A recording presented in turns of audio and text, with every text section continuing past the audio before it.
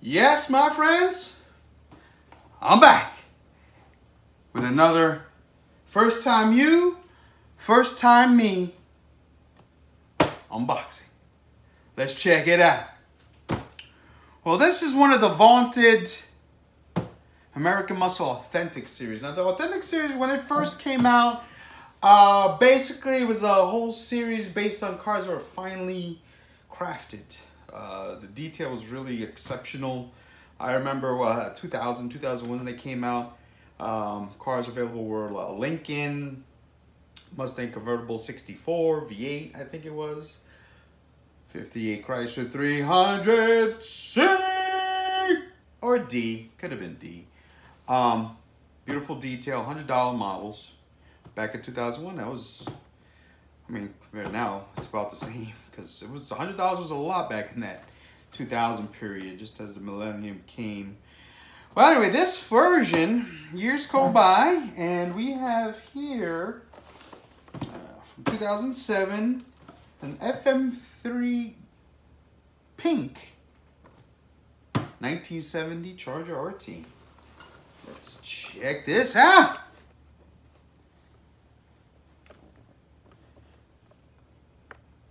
Beautiful. So let's get this guy open. What can I say about the 70 Charger? First car that I ever acknowledged as, you know, as something special, as something as, wow, this is cool. It moves, it rumbles, it makes a lot of noise. This is my dad's 70 Charger. There were rumors that I was driven in his Hemi, green one, but I think it was already gone by then. So, let's see what we got here. Wow, just gonna have to flip this guy upside down. Wow. Bumper is perfectly set with the,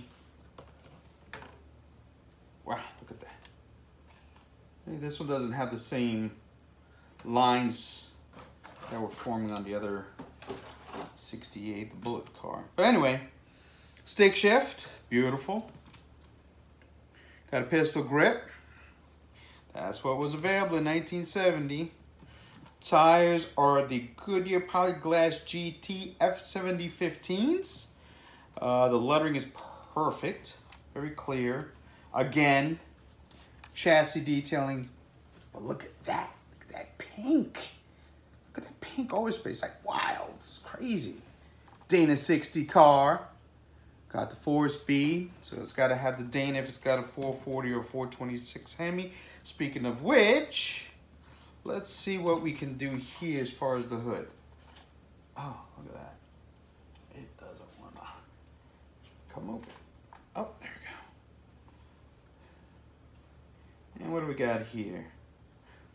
446 pack car. Yeah, they didn't have any designations for 446 packs for these cars.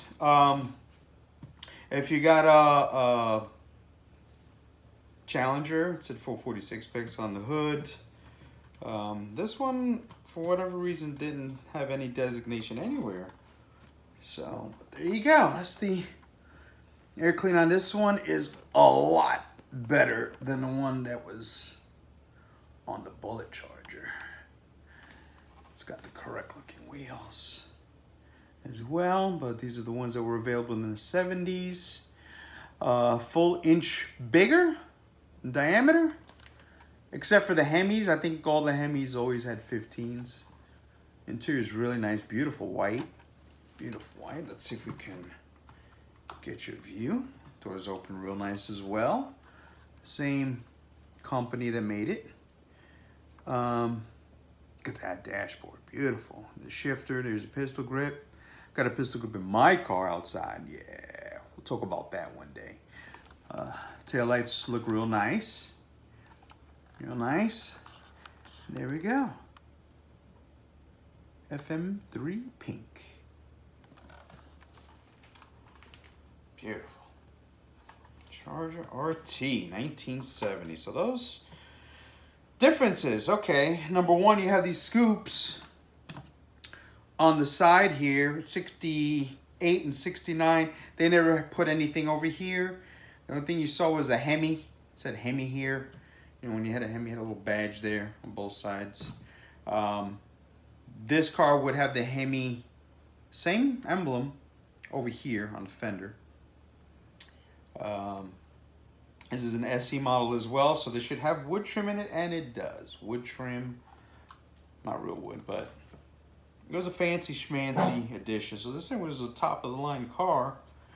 Stick shift. Grill, obviously.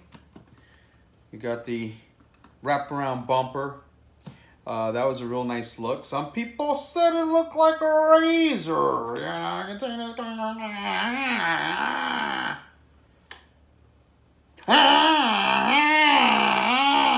Yes, it's a razor. Look at that. It was beautiful.